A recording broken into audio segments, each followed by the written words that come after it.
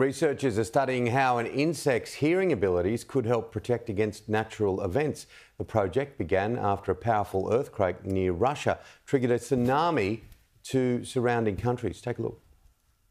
The race is on to help increase alertness about natural disasters. After global tsunami threats were triggered this week following a massive 8.8 magnitude earthquake off the eastern coast of Russia,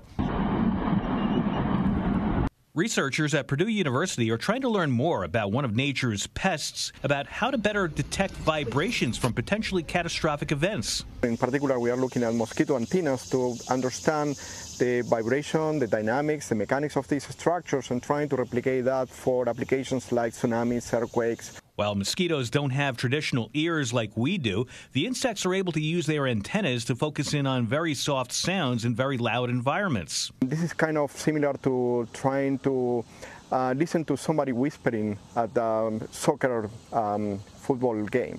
Researchers say they're still early on in their work, but are amazed at how sensory hairs on the antennas help mosquitoes pinpoint certain sound vibrations.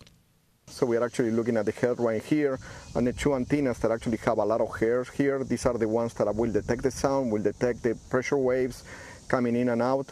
And the antenna, this is the main antenna shaft, will vibrate according to these hairs, and it will bring all that information to the Johnston organ right here that actually brings all that information to the neurological path that will interpret that data. In the future, teams hope to develop audio sensors and other technology inspired by mosquito antennas to help monitor for earthquake tremors and approaching tsunami waves.